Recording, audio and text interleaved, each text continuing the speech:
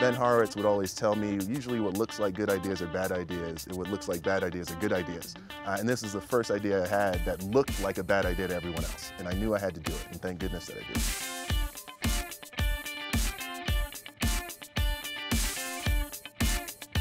Our entire idea is predicated on the notion that you can go to any community in the world, and the moment that walls go up between communities and you can't actually have access, that is a huge opposition to our mission.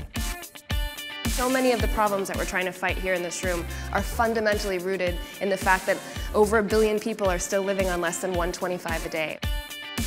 We want to create economics that makes sense for artists so that they can keep investing in making better art, because we fundamentally believe that the world becomes a much better place when you have that perfect soundtrack powering through your day.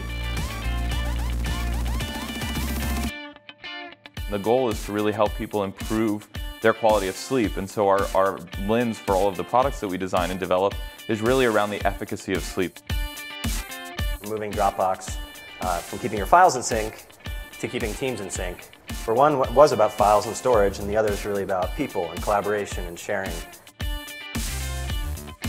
My ability to connect with someone and really get to the root of what motivates them helps me every single day. I often find when you can understand where somebody's coming from, you really can get to the solution 2, 3, 10x faster. Right. The most important thing has been hiring great people all along the way and never compromising our values, and making sure that's clear through leadership that those things matter here. Everyone at the company, we've worked really hard to make sure that not only are they functionally excellent, but they're the right culture fit for Pinterest.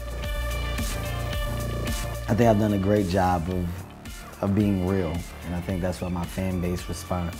When you start doing things just to do them that are just obvious dollar signs, people aren't as responsive. So for me, growing into a businessman, it's what business makes sense.